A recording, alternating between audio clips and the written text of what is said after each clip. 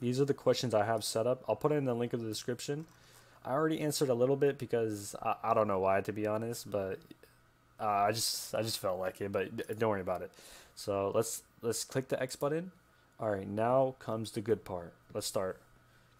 All right, we're gonna be answering some questions based off like what happened, and these are the first questions we usually ask. Even in the website, they usually post these questions. So let's see. What is the IP address of the Windows victim machine? VM stands for victim machine that gets infected. So how the hell do we like start? Like this is confusing as hell, right? So the first thing we can do is go to statistics, right? And go scroll down where you see conversations, click on it. Click on, so you start on Ethernet, click on IPv4. All right, we see these IP addresses over here. Click packets.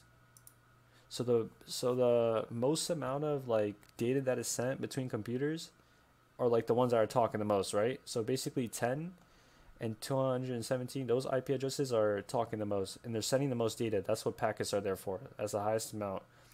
So for this part, you gotta know the difference between private IP address and public. If you don't, then yeah, you're gonna struggle with this. But 10 is a public IP address and 217 is public. So these two are talking like crazy.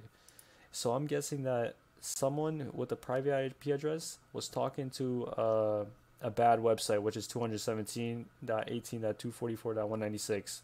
They were making the most transactions. So I'm gonna drill down on this even more by going to HTTP by filtering for HTTP dot requests. Yeah, so this is another way to find the victim host that was infected with the malware. So he's the one that requested it. We see source right here. That's the source IP address. Destination, that's the destination. So this source, he made a request. That's what HTTP request means for this filter. It means that we want to see who requested what.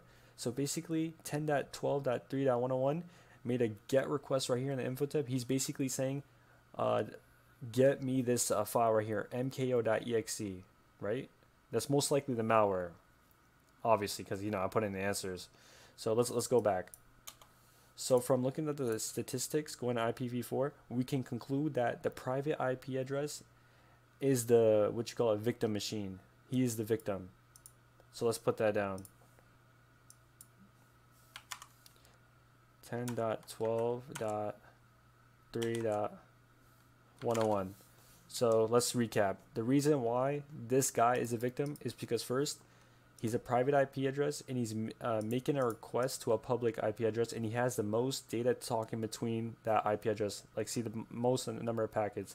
The second reason why he is the victim is because when we do HTTP that request, it shows that he is the only like computer that made a request to the website, and most likely he downloaded the malware.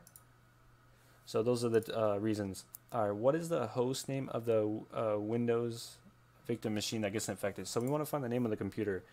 What I usually do is we got to filter this one out, NBNS. See, we don't see anything. The reason why we don't see anything is because whoever made the PCAP, he didn't include that part of the data.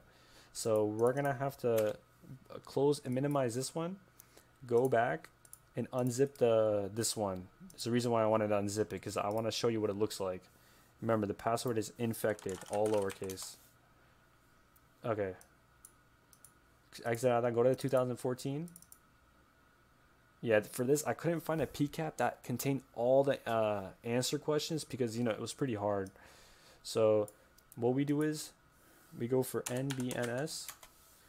And if you want to find the host name, we go to the right. You see, it says it right there. That's the name. But if you actually want to drill down, scroll down to the second box right here and click NetBIOS name. Minimize this with the arrow. Go to additional records. It shows the name right here. And then we go down, it also shows the name right here. That's how you find the host name of the computer. Not all PCAP files are going to have the host name if you're doing it for practice, but I'm pretty sure in a real business, you're going to see the damn PCAP file with the name in it. So that's the host name.